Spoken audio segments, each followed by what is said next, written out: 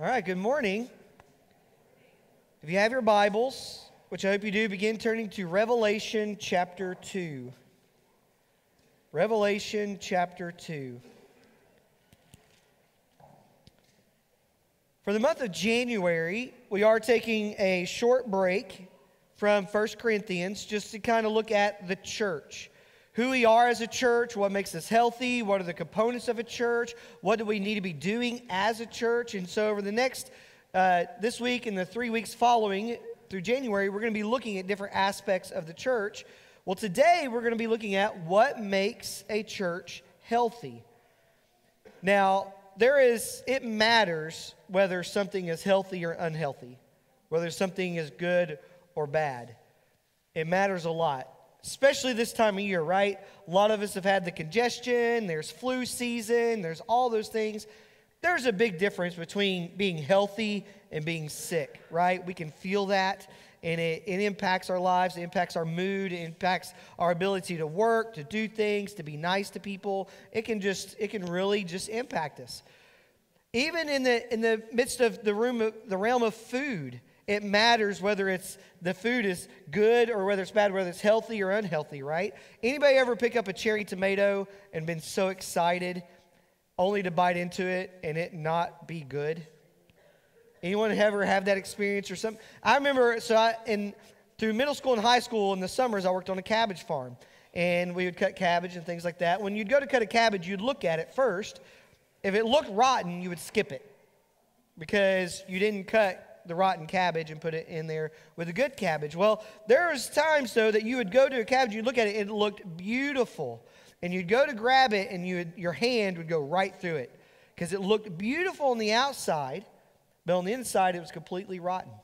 And your hand would go right through it, and it would be nasty, and it smelt bad. Even talking about ourselves individually, physically, emotionally, mentally, health is good. We want to be healthy in those areas.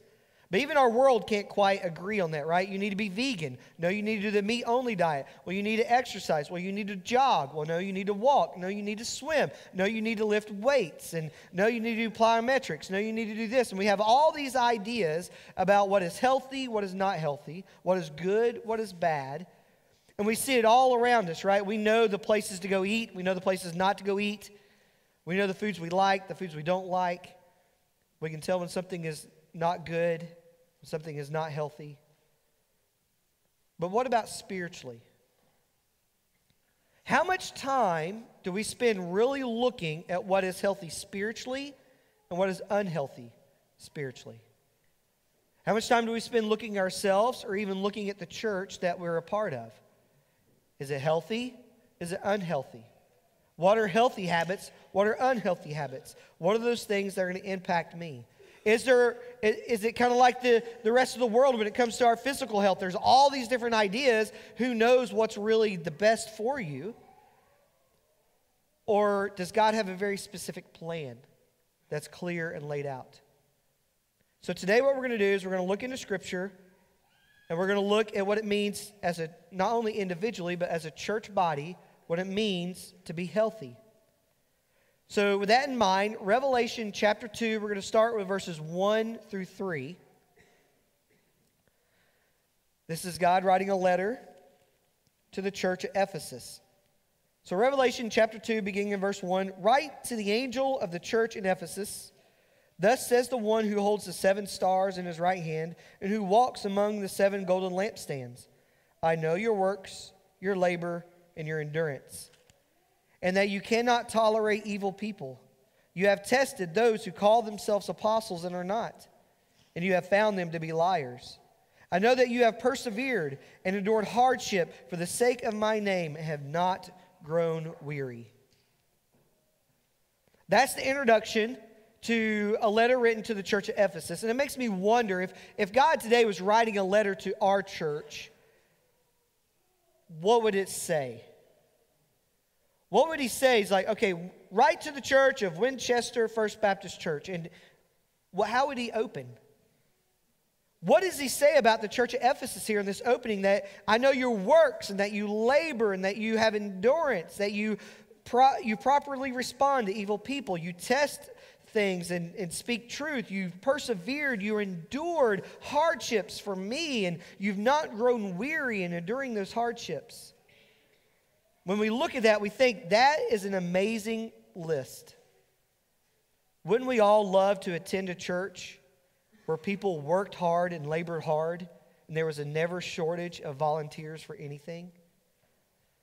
Wouldn't we love to attend a church that tested all things and held to the truth? Wouldn't we love to attend a church with fellow believers that endured hardship for the sake of God and remained faithful even in the midst of persecution and difficulties? See, by all practical, measurable things, it seems that the church of Ephesus is as healthy as one church can be. Look at all they're doing and all they've done and how they're working, how they're persevering. They have all these wonderful things going on. I can imagine if it was a church today, if it was Church of Ephesus today, we would say, like, man, they have got a wonderful children's ministry. They have got a wonderful youth ministry. They've got a wonderful music ministry. They've got food ministries. They've got outreach ministries. They have the Rockin' VBS. They labor. Everyone's working. It's not that 20% of the people are doing 80% of the work. It's that everybody labors. Everybody is a part of the life of the church. Everybody is serving. That must be the healthiest church to ever health. That's got to be it. Look at all they're doing. Obviously, God is with them. See, is laboring? Is it doing all these ministries? Is it all doing all these things well? Is that a mark of a healthy church? Well, let's find out. Revelation 2, picking up verse 4 through 7.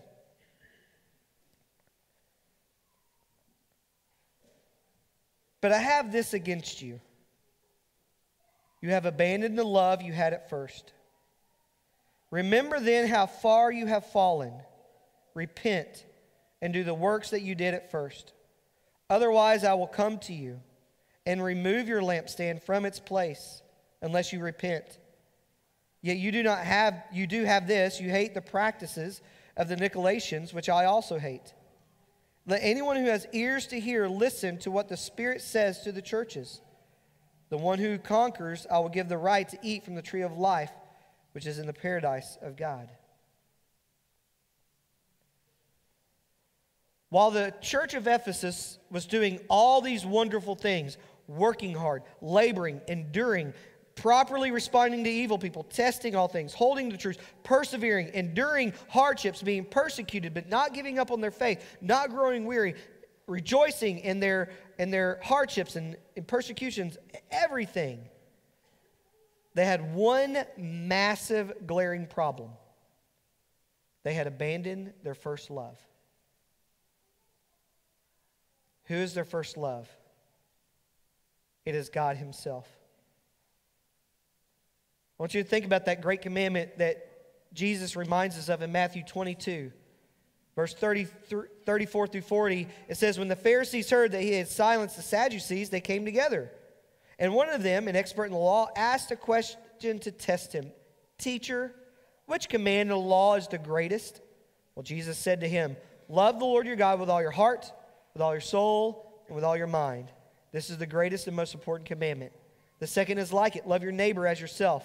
All the law and the prophets depend on these two commands.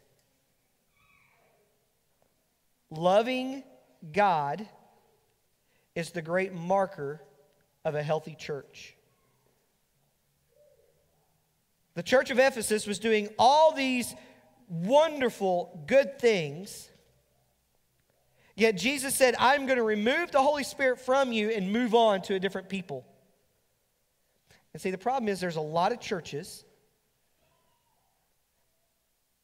where the Holy Spirit is left and they haven't noticed. Because it's all about the labor, it's all about the work, it's all about having all these fantastic, wonderful, dynamic ministries, but it's not about loving God. A church that is not first and foremost seeking to love God, both as us individually, but also us together, is not actually being the church. At best, we are a social club. there are plenty of social clubs to be a part of. If you just want to do good things, if you just want to do labor and that's just all you want to do, and this loving God and committing your life to Him and giving Him all of your heart is just something that you don't want to be a part of, then there's plenty of social clubs that you can go be a part of that do a lot of good things in the world. But that's not what the church is doing. And the sad part is, yes, a church can be laboring, enduring, persevering, serving, and still be extremely unhealthy. Abundant, growing ministries are not a sign of a healthy church. Now, a healthy church can have those things, but that's not what makes it healthy. It would be better for us to be a healthy church who's loving God with small, insignificant ministries than to be a church who isn't loving God and have dynamic, abundant ministries. And so that's where we have to come to, and that's the place we have to come to.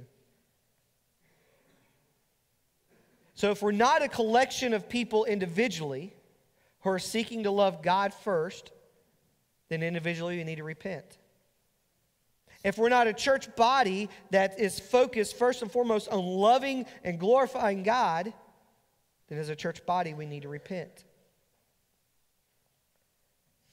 See, we have primary reasons for gathering, and then we have secondary reasons for gathering. Our primary reason together is to worship God, to love Him, to enjoy Him, to magnify His name, to glorify Him. That's why we come. We don't come to have all our needs met. We don't come to be served. We don't come just to get. The church, when we gather as a body, we come to worship. But see, you can't come to worship unless you have been worshiping throughout the week. So that's why a lot of people show up to church and then we're like, music, doctrinally sound music can be sung. The word can be faithfully preached, and people walk away and be like, well, I wasn't moved, and that just didn't speak to me. If the word of God is not speaking to you, it's not the pastor, it's not the church, it's you.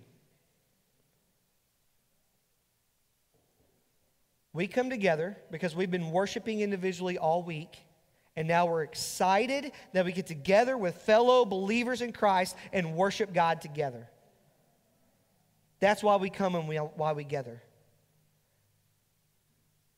That should be our primary reason in which we come, is that we get to worship the Lord with fellow believers. Now, there are secondary reasons in which we can gather: fellowship, eating together, children's ministry, youth ministries, food ministry. Those things are good, but those are not the primary. The church of Ephesus made those things the primary, and the loving God is the secondary. And God said, I will remove the Holy Spirit from your presence, and you will no longer be a church, and I'll move on to another people. That's how serious God is about Him being primary in why we gather. This is not a little matter. This is not something that's up for debate. We gather first and foremost to love God, to worship Him, to magnify His name. That's why we gather. That's why we come here. That's what makes us a church. The church is a place of worship. But again, that our worship is only going to be as strong as the individuals who make up that corporate worship. Which means if you are not individually worshiping God throughout the week, when you come here on Sunday, you are hurting the body. We're going to get to that part in 1 Corinthians where it says, when one part of the body hurts, the whole body hurts. As a believer, you're not living your life in some isolated cave somewhere where what you do doesn't impact the rest of the believers. It most certainly does. Who you are, how you act, what you do throughout the week will impact what happens here on Sunday. That's why individually and as a church, our primary goal, responsibility, aim, whatever we want to label it, is to love God with all our heart, soul, mind, and strength. And we can do that whether we have 6 people, 60 people, or 600. We can do that with no children's ministry. We can do that with a massive children's ministry. We can do that with no youth ministry, no music. No. We can worship God without any of these extra things. So why do we allow all those little extra things to cause problems, to cause dissension, to cause issues? I know Marty probably remembers this because he was probably in the thick of it with the worship wars of the 90s and the big battles. Only hymns, only praise music, only hymns, only praise music. The battle was over preference, not the actual words being sung. You know how we know that? Because that repeats throughout history.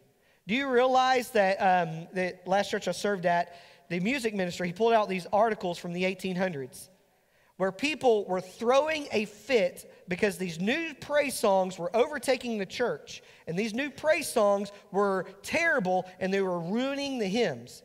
The new praise songs were Be Thou My Vision, It Is Well, Amazing Grace. They were like, these are rubbish because they're not the hymns that we had growing up. Because again, it's not about the words, it's about style. We allow these secondary matters within the life of the church to ruin us as a church. The number of church splits over the years, over these secondary issues, is because they took the primary issue and set it aside and made the secondary issues the primary. But see, being a healthy church in God's eyes is much more valuable and important than being successful in the world's eyes.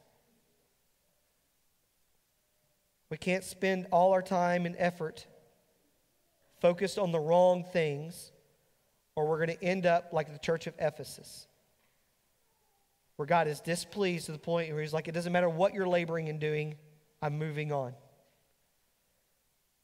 This is why you have many churches today trying to manufacture experiences all the time, because the Holy Spirit left the building a long time ago, and now they have to do all the work of reaching people, of impacting people.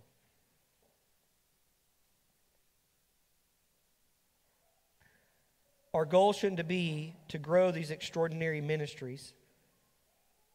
Our goal should be to worship an extraordinary God. And out of an overflow of that worship, do the things that he has called us to do in the area of children, and of youth, and of music, and of outreach, and of inreach, and those things. But just like we sang, Jesus is our chief cornerstone.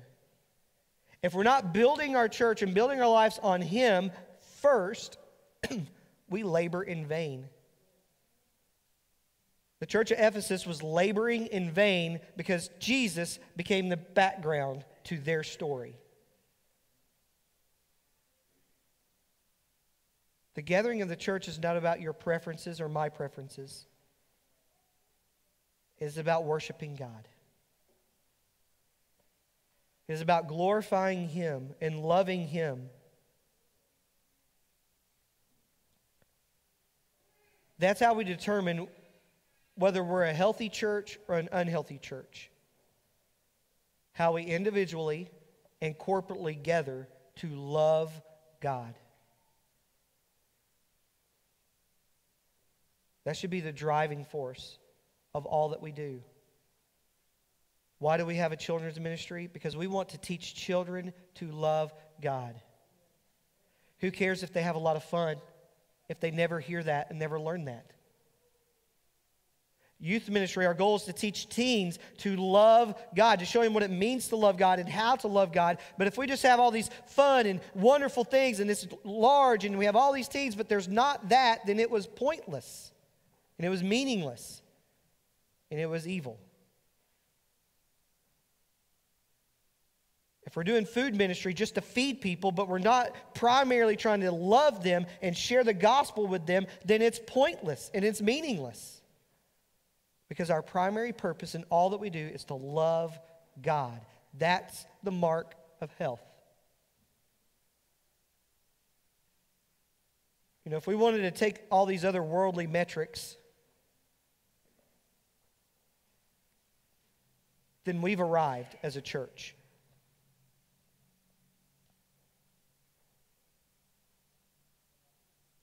I think it's 95% of all churches are under 100 in the United States. So we're top 5% of largest churches in the United States. That's pretty good, right? So obviously we're good, right? We've reached. We're successful. We're healthy according to all those numbers. You know how many churches in our association, the Franklin County, Coffee County, Grundy County Association, how many churches do not have a children ministry at all because they have 0 children? Half the churches. Half of the 43 churches. You know how many of them don't have youth ministries at all because they don't have a teenager? Over half. You know how many of them are run under? We're the 5th largest church in all of Coffee, in the Southern Baptist churches of all of Coffee County, Franklin County, Grundy County. We're one of like 6 churches that have multiple staff. We can look at all those things like we've arrived. Look at how amazing we are. But if we're not loving God, it doesn't matter. If we're not teaching people, modeling to other people, to the next generation, what it means to love God, we are not a healthy church. We have got to stop measuring health by the world's standards of success. See, when I go to the Tennessee Baptist Convention, or if I go to the Southern Baptist Convention, more times than not, if I'm talking to other pastors or hearing other pastors talk, what do they talk about? How many people do you run on Sunday, and how many people have you baptized? Well, we run 2 services because we run 350. It's like I'm like, and? You know there was an atheist church that started meeting and they ran like a couple thousand? Does that mean they're successful and they're a wonderful church? No, they're not even glorifying God. You know the satanic church can run several hundred people. Does that mean it's good? No. Looking at what God's standard is for the church, He cares that you are loving Him. Even Jesus summed it all up. That's the whole of all the commands. That's the whole point of everything you do is to love the Lord your God with all your heart, soul, mind, and strength. That's first and foremost. So if we want to be a healthy church, individually, that all needs to be our priority. Loving God with our lives. Denying selves, taking up our cross, and following after Him. To be able to echo the words of Paul when he says, I no longer live, but Christ lives in me. In the body which I live for His glory. And then as a church, we come together. Our primary purpose of gathering here is to love God, to worship Him, to enjoy Him, to glorify His name. Not to complain about every little thing that didn't go my way. This is not about you, and it's not about me. It is about Him. And that's the attitude we need to bring when we gather. It's about Him, not me. If we want to be a healthy church. So then the question becomes, okay, is there a way for us to measure if we're on the right track? If you would turn in your Bibles with me to Galatians chapter 5.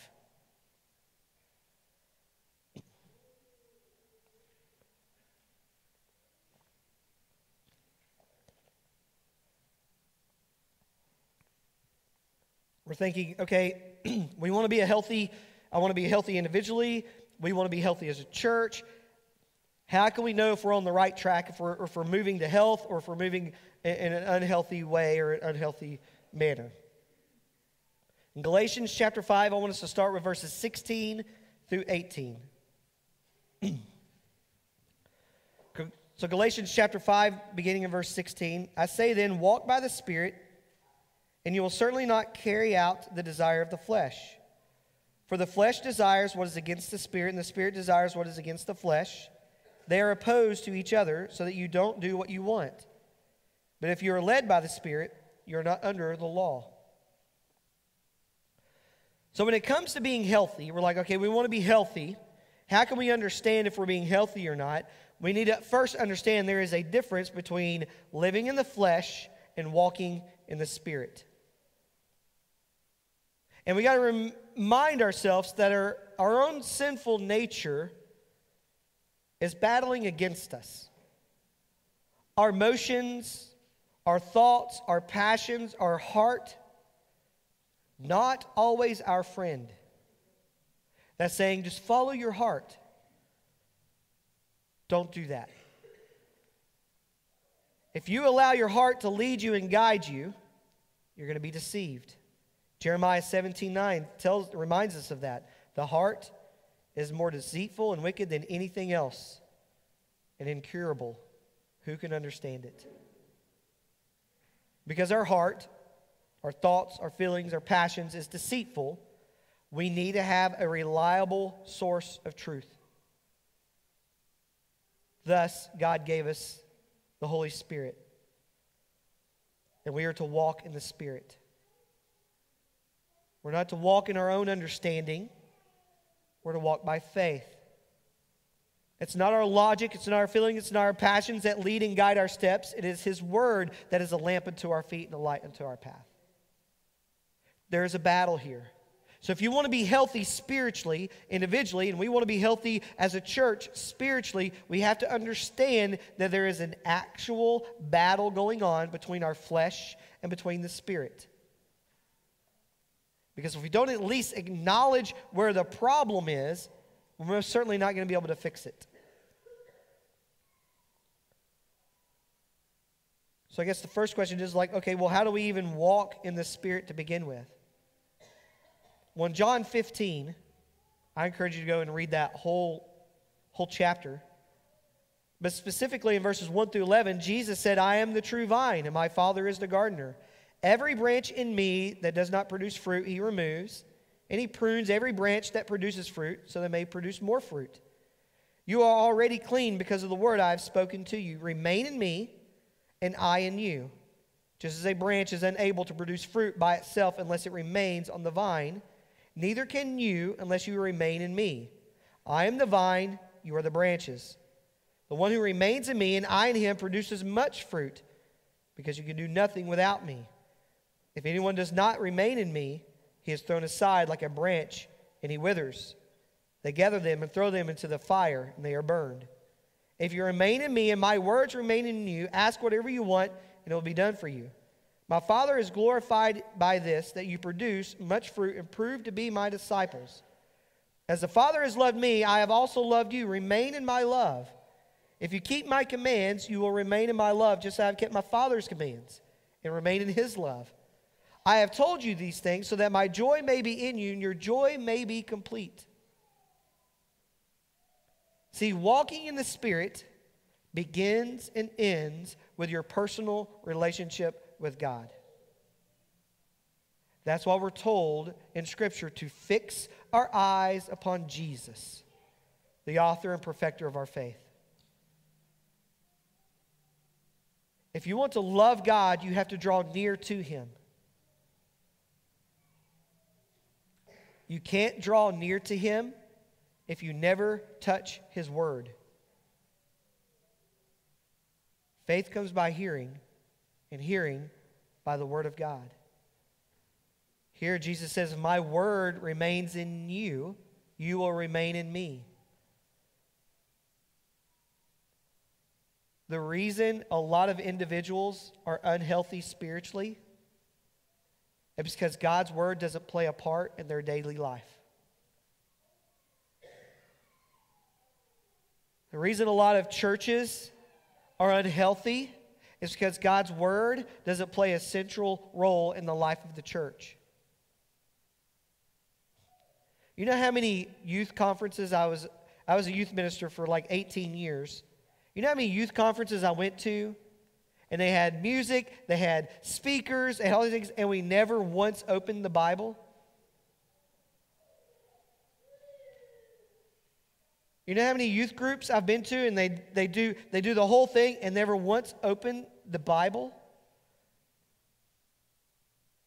Or what they do is they do all these fun things and all these little fun activities, and right at the end, okay, here's a little bit from the Bible, amen, let's go.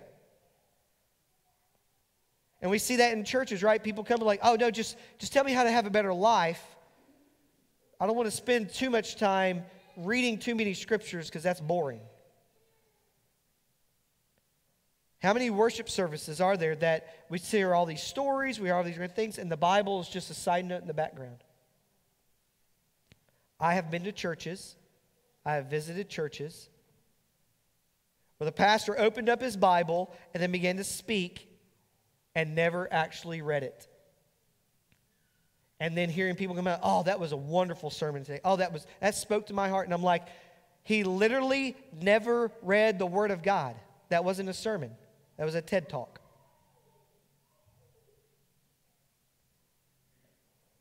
We have to understand there's this battle between what we want and what God wants. And if we want to walk in the Spirit, we have to draw near to God. There's no other way around it. There's not a shortcut. There's not a side trail. You have to draw near to God individually if we're going to be able to do that as a church.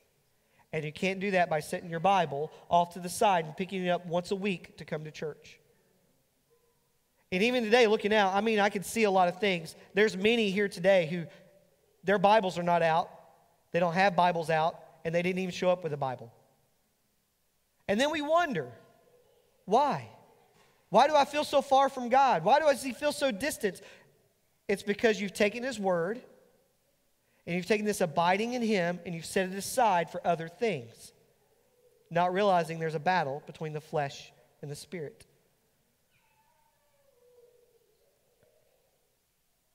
The works of the flesh, picking up in Galatians 5:19 through 21, Paul explains the works of the flesh are obvious. So begin in verse 19. Now the works of the flesh are obvious: sexual immorality, moral impurity, promiscuity, idolatry, sorcery, hatreds, strife, jealousy, outburst of anger, selfish ambitions, dissensions, factions, envy, drunkenness, carousing, and anything similar. I am warning you about these things, as I warned you before, that those who practice such things will not inherit the kingdom of God. This list here was a warning to individual Christians and to the church as a whole. If we want to know if we're healthy or unhealthy, look at the list here.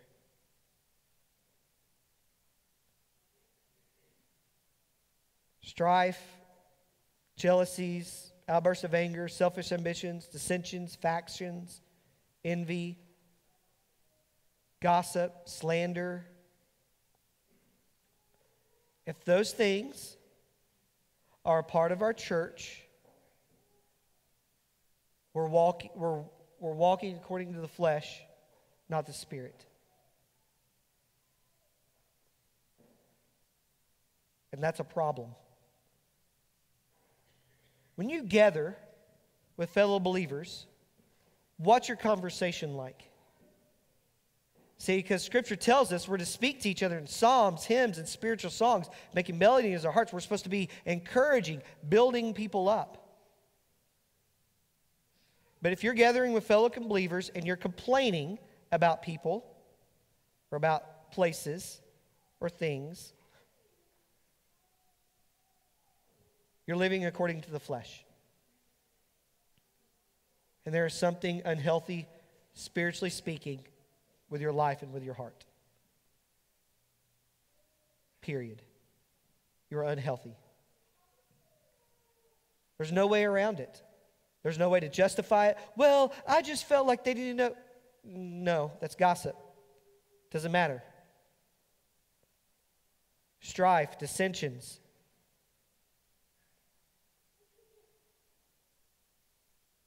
We're going to find out when we go to start to remodel the church, right? We're working with a company to get new exterior doors. How many of you are going to complain about the type of doors that get put up?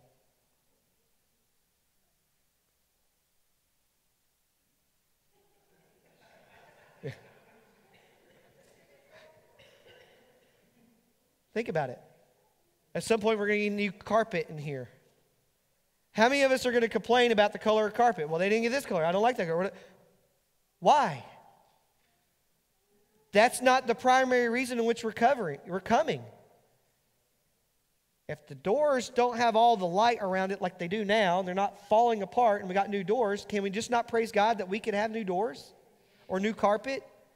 But see, dissensions, selfish ambitions come into the church all the time. Well, I want this ministry done my way. I want it to fit my schedule. I want it to be about me. I want this way. Why can't you sing this way? Why can't you preach this way? Why can't you do Sunday school this way? Why can't you do this way? Why can't we do this? When we bring all these things in, we're bringing in the flesh. And it's a sign that we're unhealthy. So what is the sign that we are healthy? We'll pick up in Galatians 5:22 through 26. But the fruit of the Spirit is love, joy, peace, patience, kindness, goodness, faithfulness, gentleness, and self-control. The law is not against such things. Now those who belong to Christ Jesus have crucified the flesh with its passions and desires. If we live by the Spirit, let us also keep in step with the Spirit. Let us not become conceited, provoking one another, envying one another. Jesus in John 15 said, the Father is glorified when you produce much fruit. And then in Galatians, we're giving the list of what that fruit looks like. Love. Individually, as in a church, does that describe us? Are we loving? Joyful. Unfortunately, a lot of Christians have a reputation of being some of the most honorary people there are. Peaceable. Do we seek peace? Patience. Are we patient with one another, understanding that, you know what? We're all different. We all have different struggles. We all have different personalities. So I can be patient with someone who's different than me, or maybe struggling in an area that I'm not struggling in because I'm probably struggling in an area that they're not struggling in.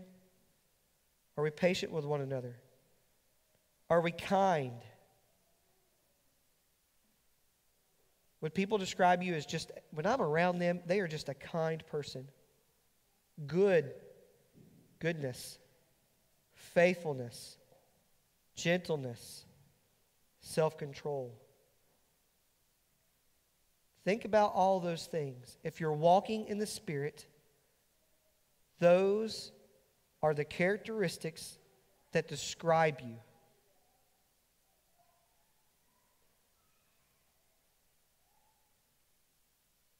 And as a church, that should be our goal, because we want to be healthy.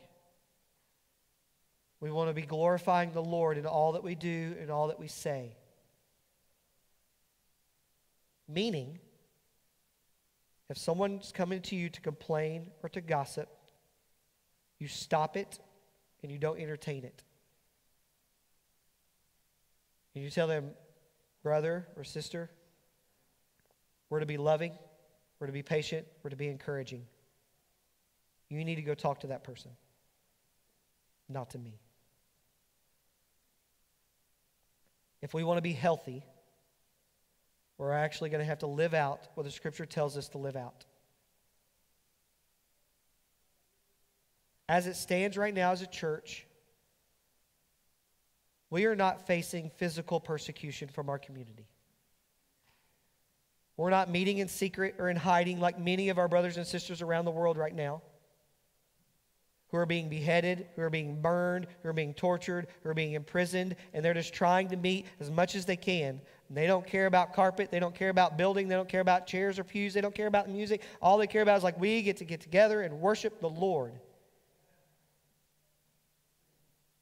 While we have brothers and sisters right now experiencing that, we are sitting here with so much freedom to openly worship the Lord. It would be embarrassing and it would be a shame if we allow little, trivial, first world problems to distract us from the privilege that we have together to worship the Lord. I want you to think about that for just a moment. While we were yet sinners, Christ died for us, the righteous for the unrighteous, that we may become the righteousness of God. God is holy. He is magnificent. He is glorious. He is beyond perfection. We have all sinned and fall short of His glory. Isaiah, one of the great prophets and great men of God in the Old Testament, when he came before the Lord, he fell down and says, "Woe is me, I am undone. I am unclean." There is a massive chasm between us and God. We are not like Him in any way, shape, or form. He is all powerful. He is all knowing. He is all glorious. And we are undone. And our sin, the wages of our sin, because we've rebelled against a holy, glorious God, we deserve His wrath.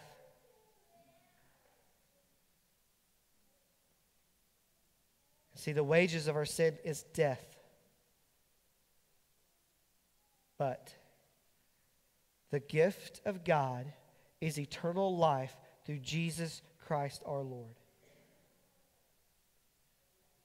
See, God so loved us that He gave His only begotten Son, that whoever believes in Him should not perish, but have everlasting life. We're about to come to a moment with the Lord's Supper where we remember that Jesus came, He died on the cross for our sins, was buried, and rose from the dead. I want you to think about what He experienced in that moment. He was beaten. He was whipped. Now, the whippings they would have done is they would have taken this whip and they would have interwoven glass and broken bones into it. And when it would have hit him, it would have wrapped around his body and stuck. And then they would have pulled it and it would have ripped his flesh open. Jesus did not endure that so that we can bicker about carpet and about doors and about styles and all these things. He did that so that we can come to the throne of grace with boldness. That we can be redeemed, that we can be forgiven, and we can have the opportunity to worship the Lord in truth and in spirit. We have been given a privilege that is beyond measure, beyond description. And we can't be like the church at Ephesus who forgets that.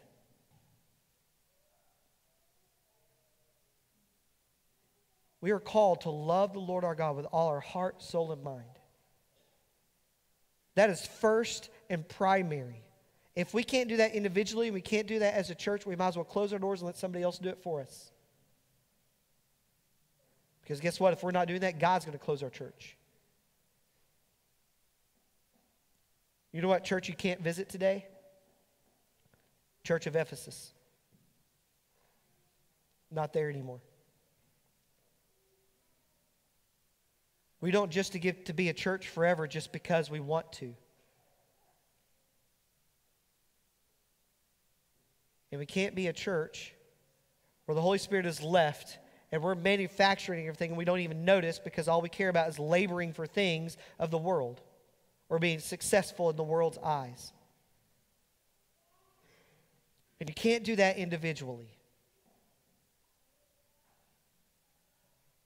If you're laboring to be successful in this world rather than loving God, you are laboring in vain.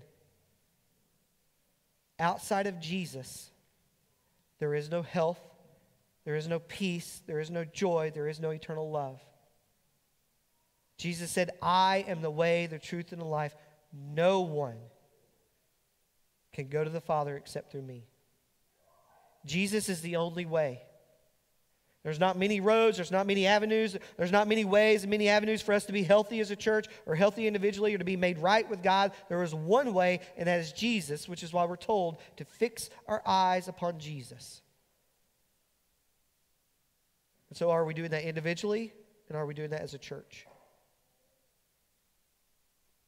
There's going to be a lot of opportunity this year for renovations, for ministries, for outreach.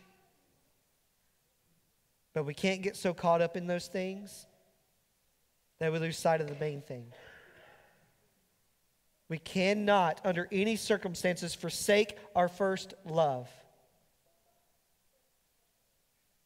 We have to look to Jesus.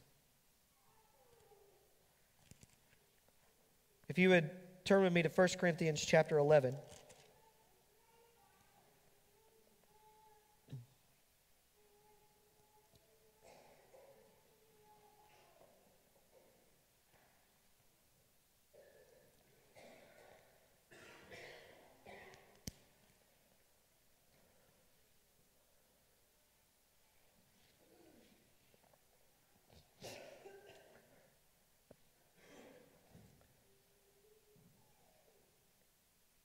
1 Corinthians chapter 11 and beginning in verse 17.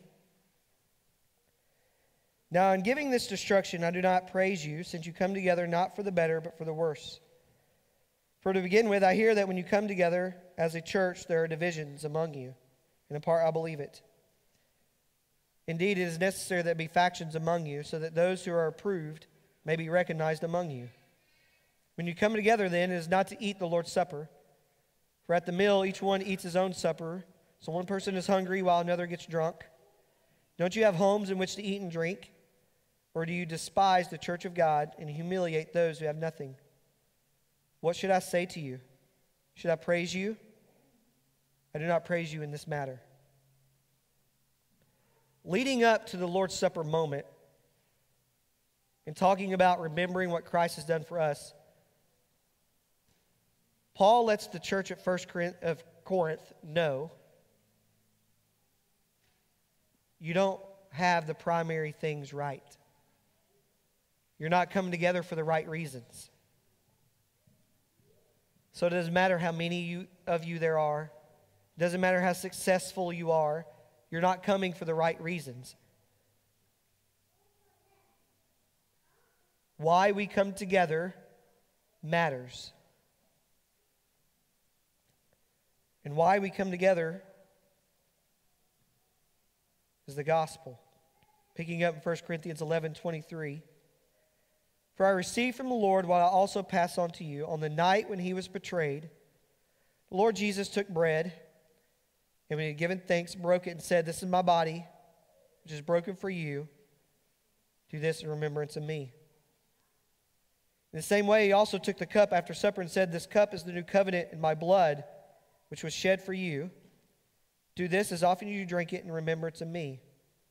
For as often as you eat this bread and drink the cup, you proclaim the Lord's death until he comes. So then, whoever eats the bread or drinks the cup of the Lord in an unworthy manner will be guilty of sin against the body and the blood of the Lord.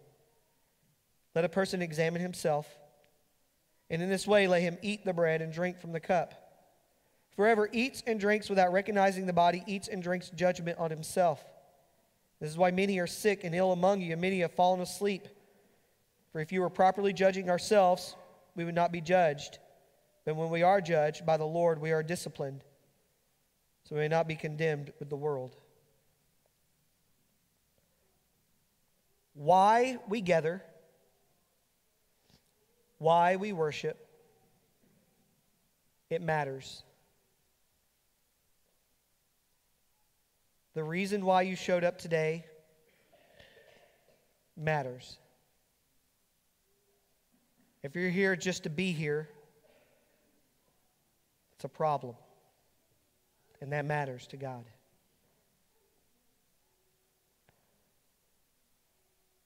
God wants you here because you love him and you're coming to worship him with fellow believers who love him. That's the whole point of the church gathering. is to love and worship the Lord. And it's out of that should flow everything else we do. That everything else we do will not manufacture a love relationship with God. The loving God has to come first. Which means individually, you can't get your life together before you first give it to Christ. You can't walk in the Spirit without first drawing near to Jesus. He has to be first, individually and us as a church.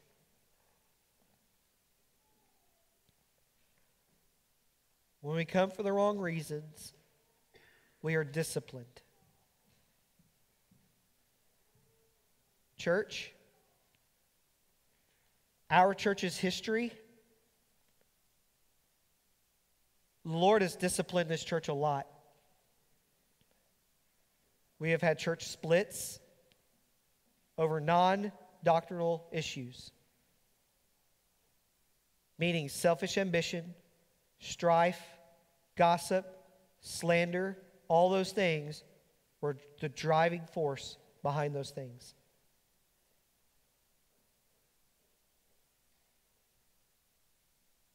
When God is not primary, we're going to be disciplined for it. So our prayer as a church moving forward this year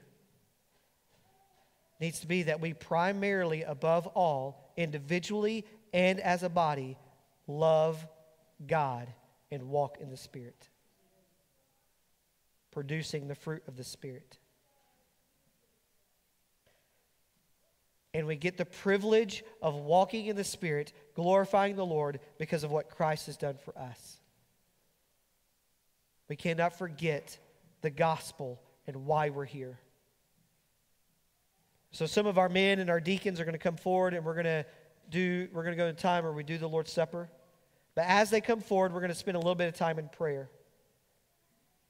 Scripture tells us to examine ourselves. So ask yourself this morning, why am I here? Ask yourself, do I love the Lord with all of my heart, soul, mind, and strength? Is glorifying Him the primary reason in which I gather with fellow believers? Also ask yourself, am I producing the fruit of the Spirit or the works of the flesh? Let us pray.